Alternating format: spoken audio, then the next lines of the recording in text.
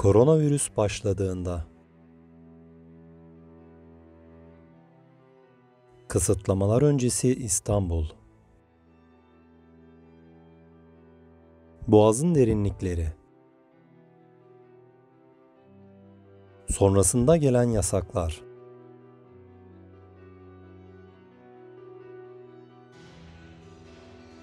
Bomboş caddeler, sahiller.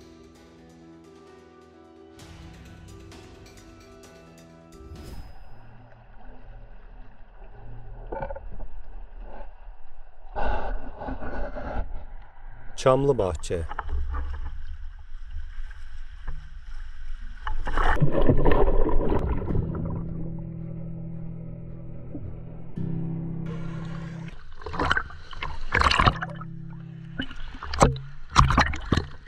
Hava rüzgarlı ve akıntı var.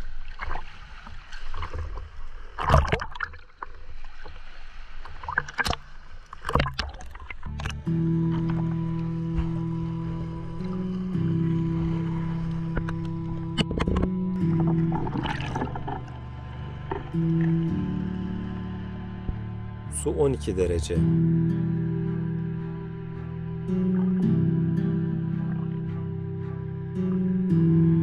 Akıntı ile ilerliyorum.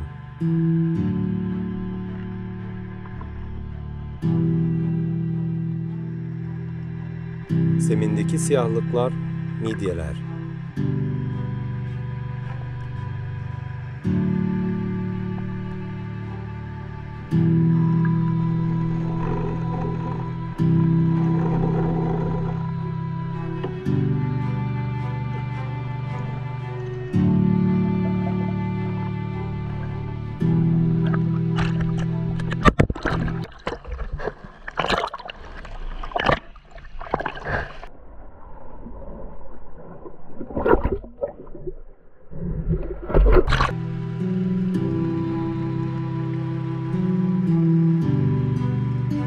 Sular ısınmadı.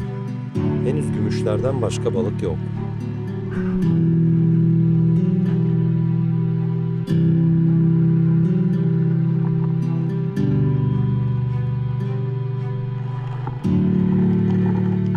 Tutunmaya çalıştığım bir kaya yerinden çıkıyor.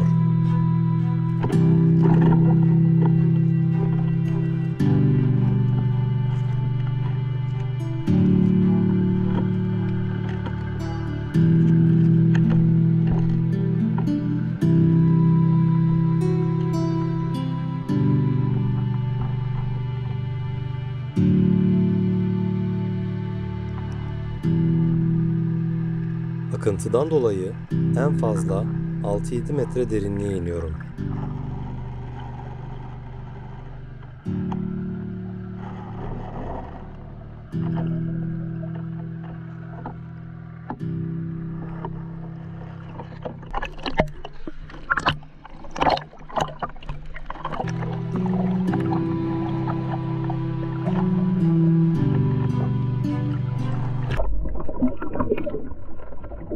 Birkaç dalışla Akıntıburnu'na geliyorum.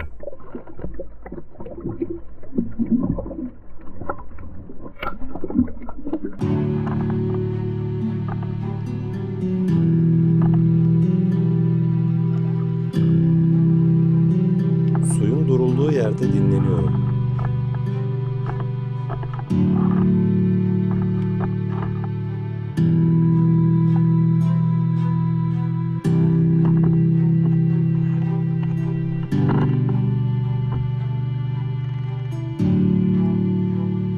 Ölü bir gelincik balığı.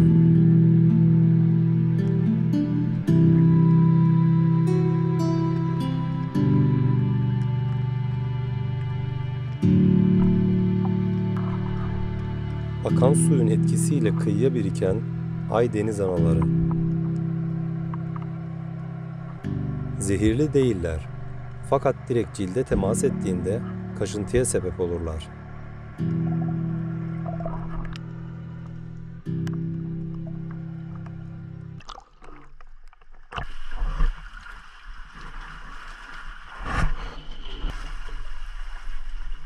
Kanadı kırık bir martı.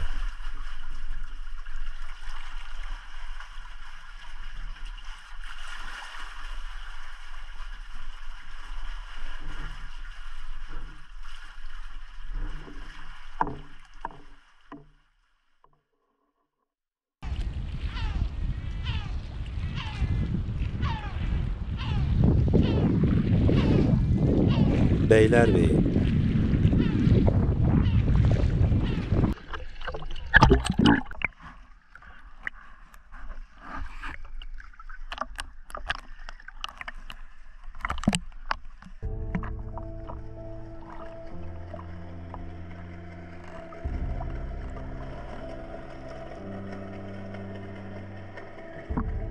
Derinlik 2 metreden başlıyor.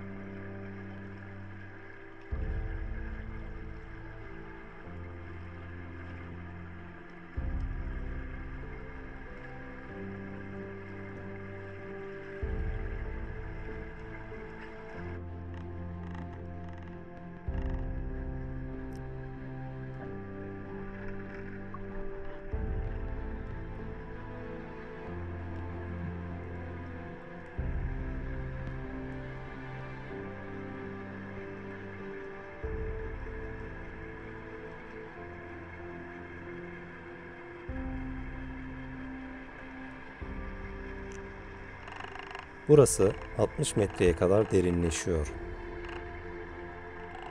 Şehir merkezlerinde su bulanık.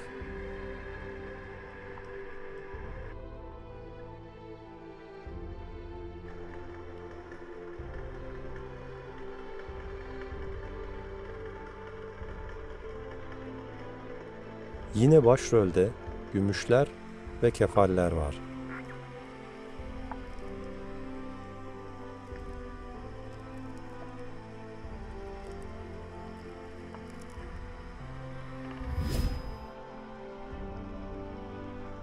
Su kirliliğinin en etkin sebebi atık sular.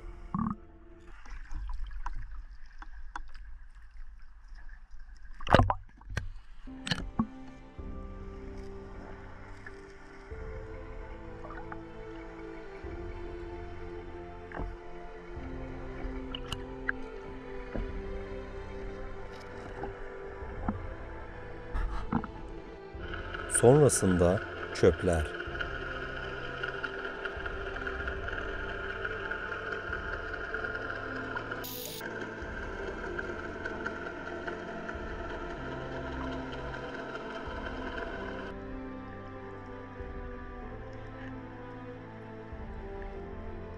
Bu duvarda midyelerle beraber farklı canlılar da var.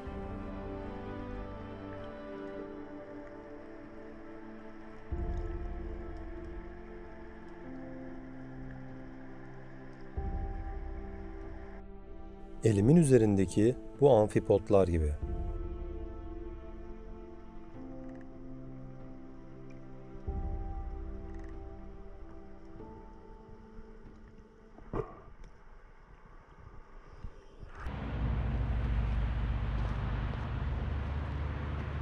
Kartal Dragos.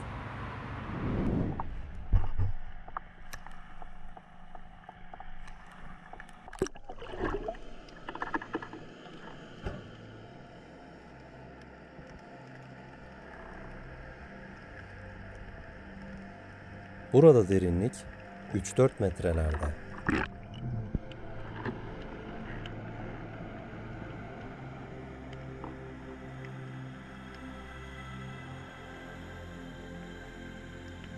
Karşıma çıkan bir silah.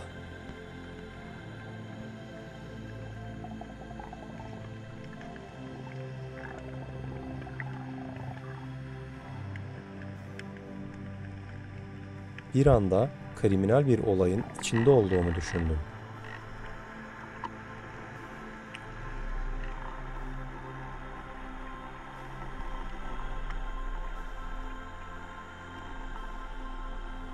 Biraz incelediğimde elimdeki gerçek tabanca ağırlığında metalik bir çakmaktı.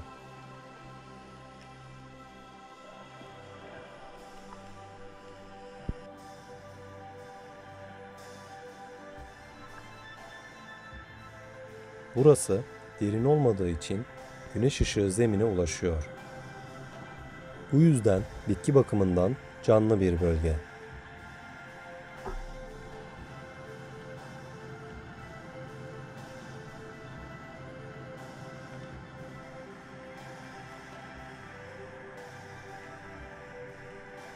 Zeminde teke olarak bilinen küçük karidesler var.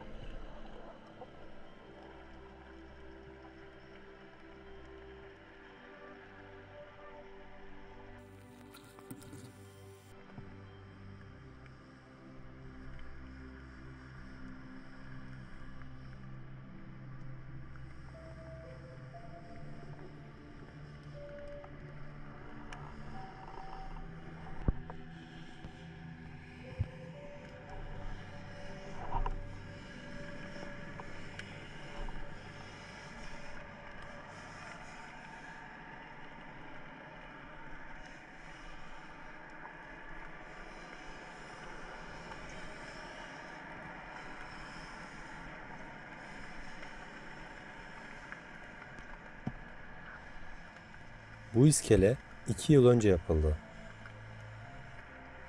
Yapımı sırasında denize sızan beton sebebiyle 1 metre ilerisi görünmüyordu. Deniz zamanla kendini yeniliyor.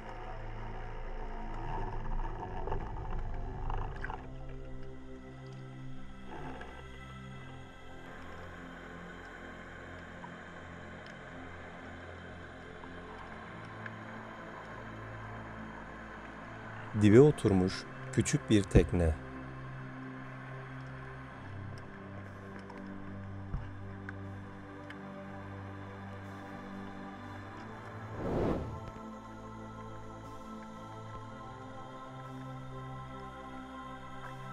Kiloluk kikla. Atış fırsatım olmuyor.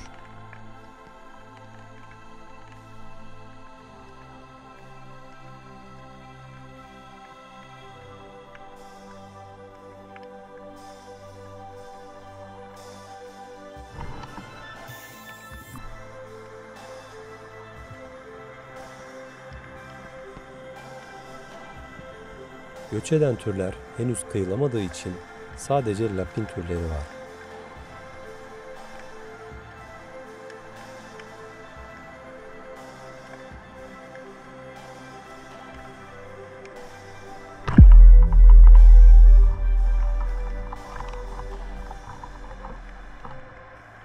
Bu kez atış fırsatım oluyor. Eve taze balık götürebileceğim.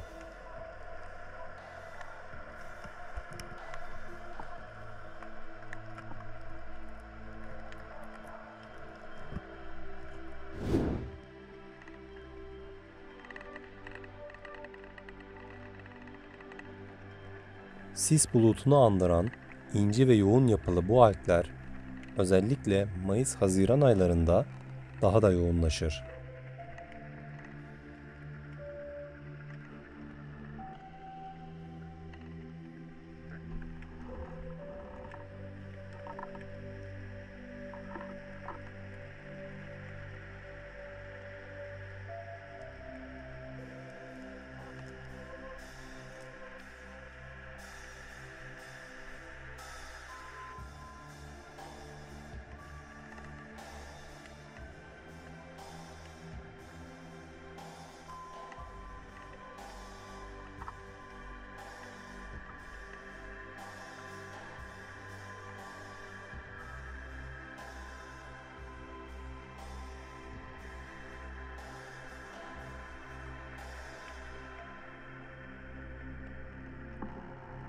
Balıklar bu alglerin içinde güvenle büyür.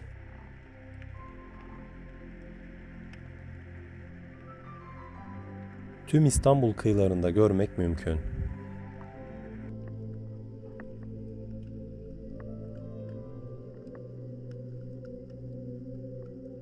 Kayalarda istiridyeler de var.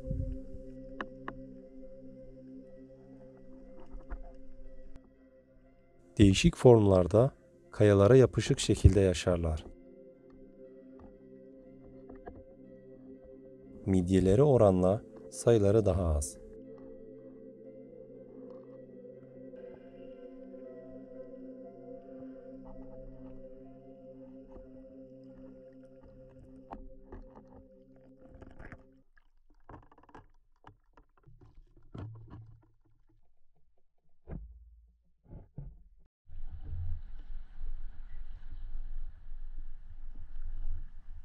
Maltepe.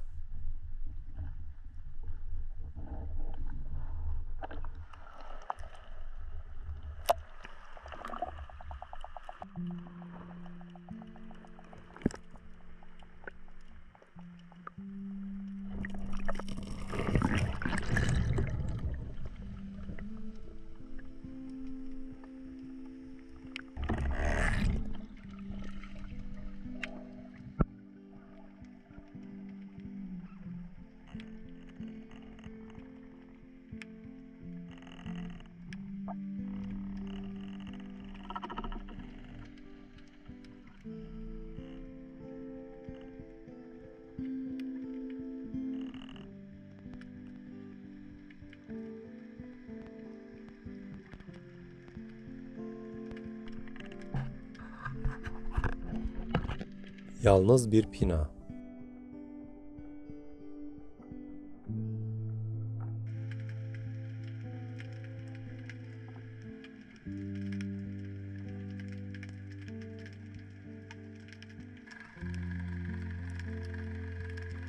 Bir anda beliren İzmarit sürüsü.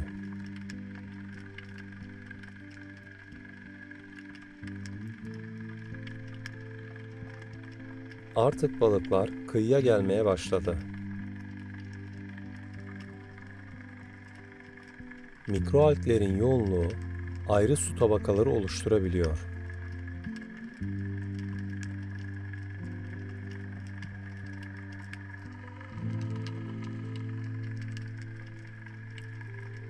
Bazen güneş ışığının da etkisiyle su bir anda yeşil ve mavi arasında renk değiştirebiliyor. Kayaların arasına giren bir lapin.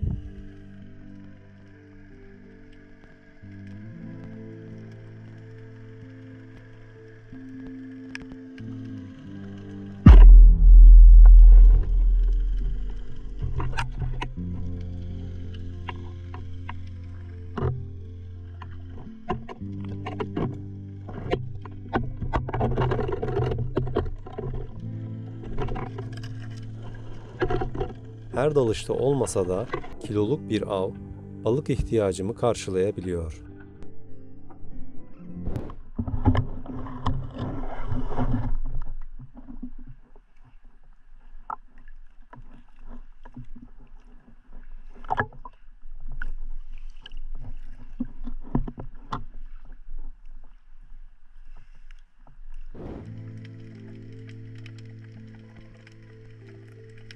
Kayaların üzerinde istiridyeler, deniz yıldızı, midyeler,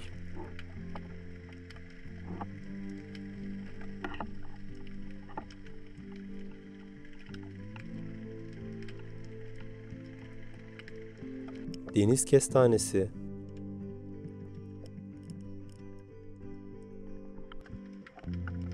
bazen takılmış bir kurşun,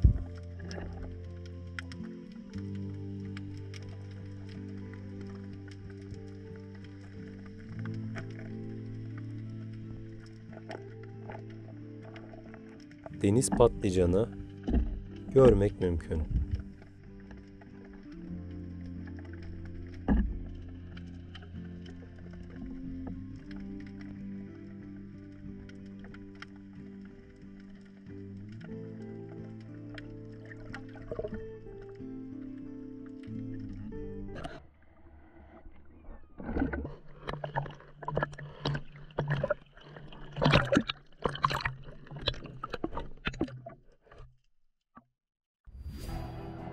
Sağlığınız için maske takın, eldiven kullanın, su için.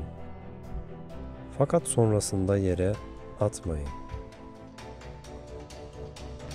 Denizlerimizdeki çöplerden rahatsız olan Norveç'teki Apple Catering Türk firması bir miktar temizlenmesi konusunda destek sağladı.